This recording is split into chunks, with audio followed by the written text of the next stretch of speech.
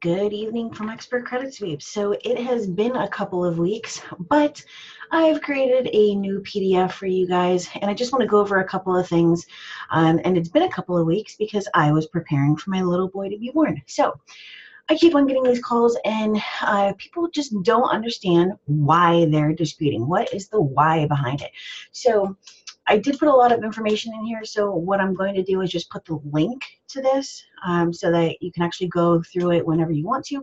But the whole point is, what is the whole point? So, and I'm not going to read verbatim because there's obviously a lot of text, but what's the whole point behind disputing? So all these people call me and they're like, yeah, I use a 609 and I'm using this, I'm using that. And I'm just like, dude, that's not the way that it works, okay? So it's not enough to buy some dispute letters online and just copy and paste and enter your name here, okay?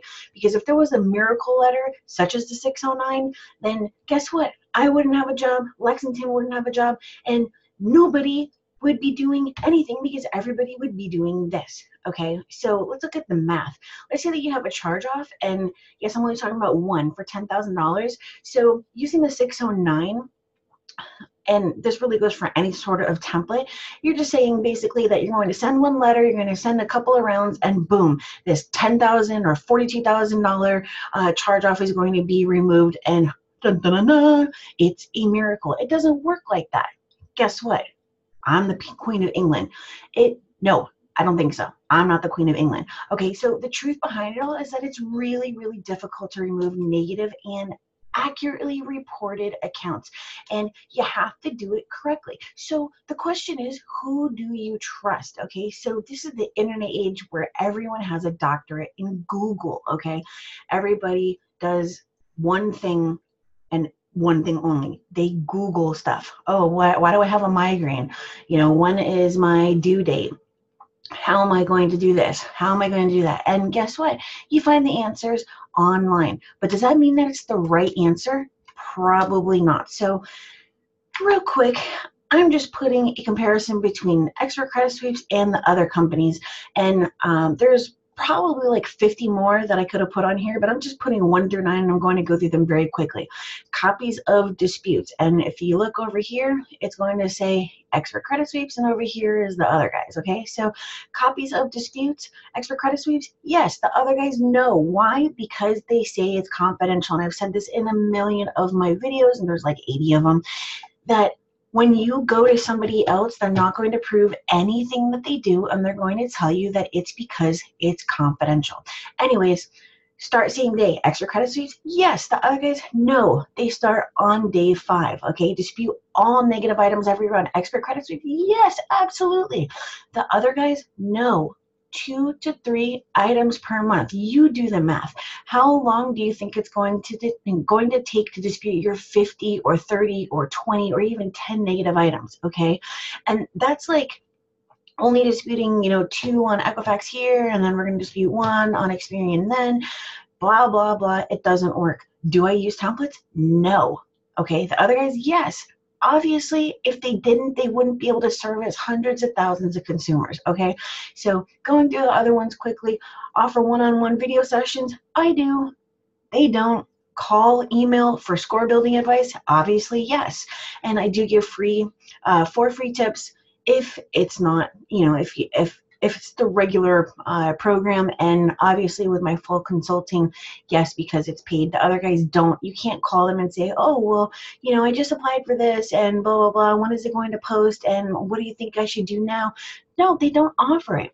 Full consulting, yes, I want you to be informed, and so I do full consulting. The other guys, no, because it's a trade secret, obviously. So I'm just going to skip the other ones.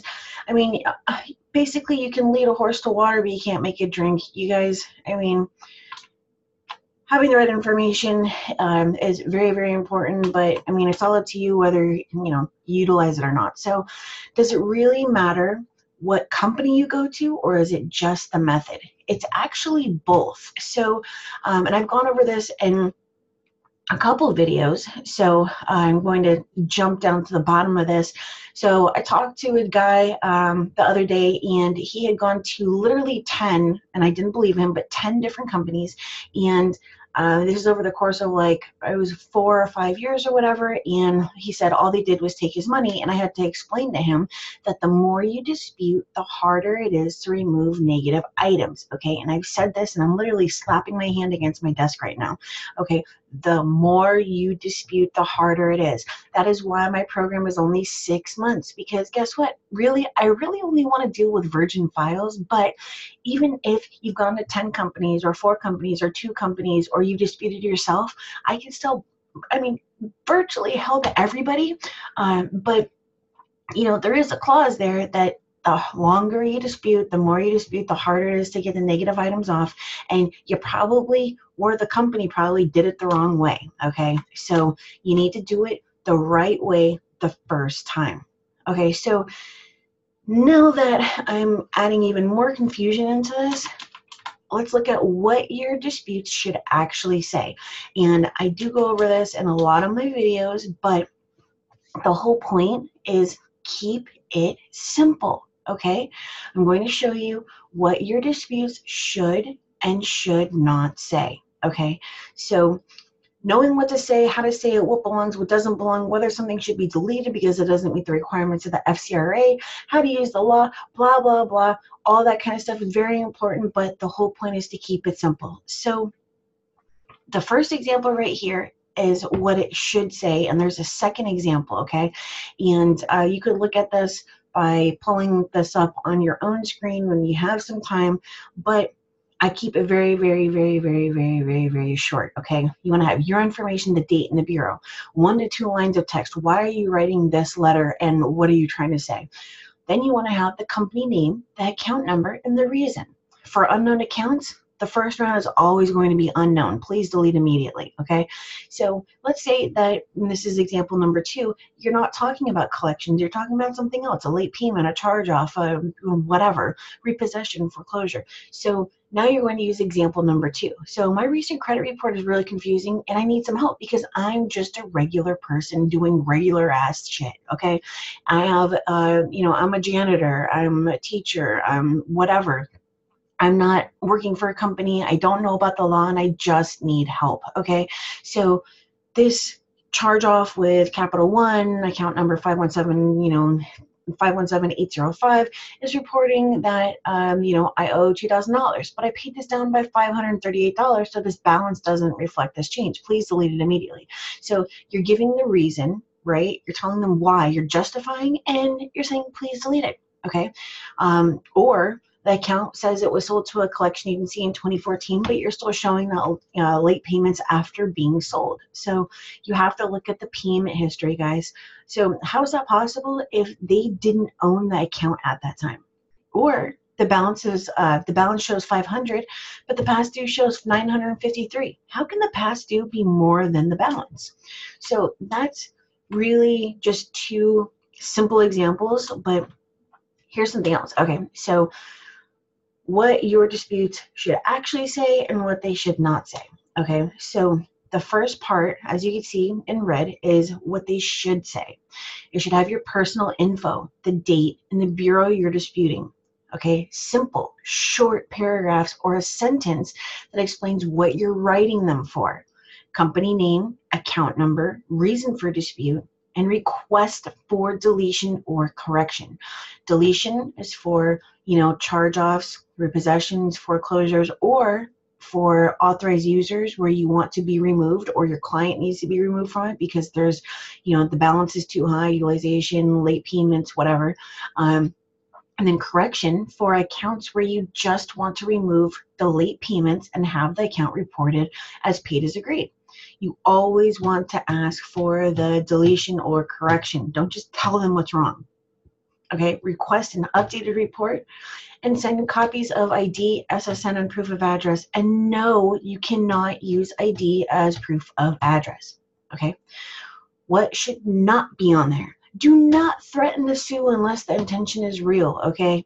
Not only is it stupid, but it makes you look stupid, but it's also against the law, okay? Don't send anything that's more than 1 page unless it's like part of a paragraph that's hanging off, on the back.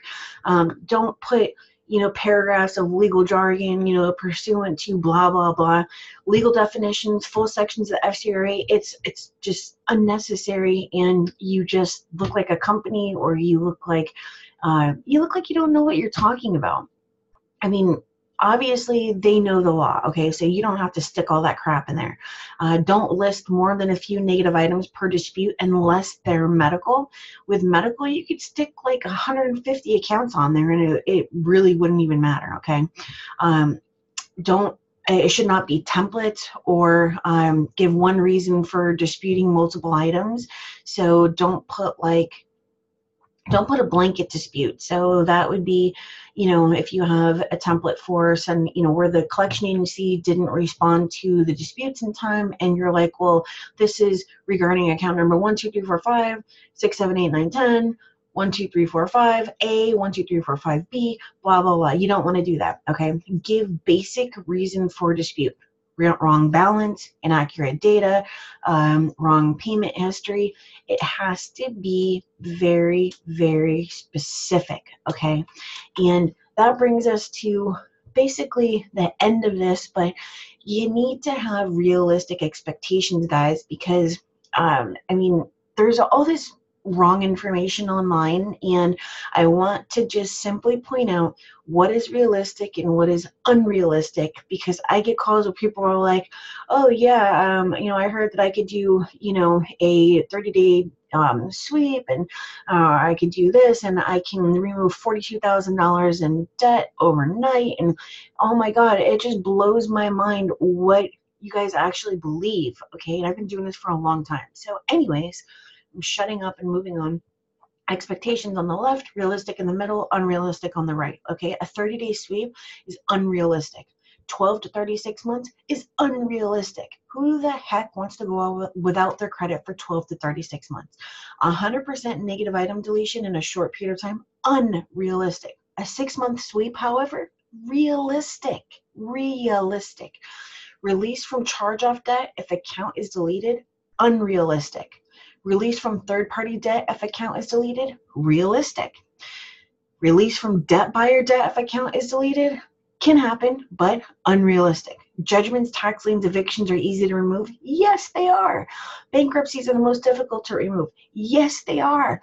And it can take a few months to obtain deletions on certain files. Yes, it can. Okay, so these are realistic and unrealistic expectations, and I try to make it as simple as possible. Okay, so I give a couple options with what I do, and do you want to know the secrets of the universe? I do too. I really can't give you that, but what I can offer you is the option to do this yourself or have it done for you. Because obviously I give a ton of free information and a ton of tutorials and walk you through and hold your hand and all that kind of stuff. But some people, they want me to take over their file. Some people want me to teach this to them, and some people, just want to do it themselves, whatever. So the difference between a credit sweep and consulting is that a credit sweep is a hands-off situation for the consumer, you the client, which means that everything is done for you, okay? Now, with consulting, that's totally different. It's the complete opposite. So it is hands-off for me and hands-on for you. So the difference is obviously one person doing the work while the other person doesn't, okay? And another thing is that with a credit sweep, you obtain the actual copies of your disputes, but you might not know the why or why not behind it. So yeah, you see that I'm disputing a certain way, but do you know why I'm disputing like that, or why I said something like that, or why I used those 3 words together, or why I put this number first instead of that? No, you probably don't, and you probably couldn't figure it out just by looking at the disputes. On the other hand, consulting, we're going to look at your entire credit report, and I'm going to give you the secrets of the universe, okay? Not literally, okay? Because I don't have the secrets of the universe, and if I did, I probably wouldn't give it to people because, I'm greedy like that. I'm just kidding. So consulting is where I'm going to show you what you're supposed to say so that you can be the master of your own credit universe. So that's why I made that joke. So if you'd like to be the master of your own credit universe, then this is the program that you would be looking for, is the consulting, where I'm actually showing you why it's not supposed to be listed like that because it was transferred or sold, or that a monthly payment doesn't belong on there, or that this, that, or the third, okay? So you have those options, a credit sweep or consulting, and I also offer score building. Now, once again, you know, I do offer a little bit of score building with the actual credit sweep, but you know, there's a whole program for that. So it's only 4 free tips during the entire consultation. Not consultation, but program.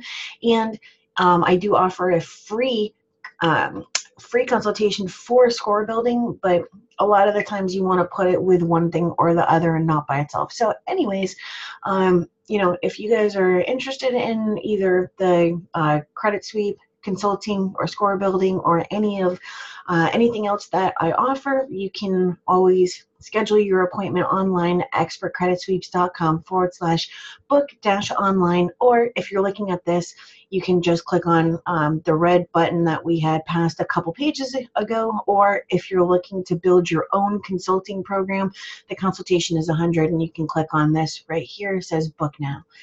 But for tonight, that is it, guys, and I will be posting another video very shortly, and that is it. I hope you guys have a wonderful evening.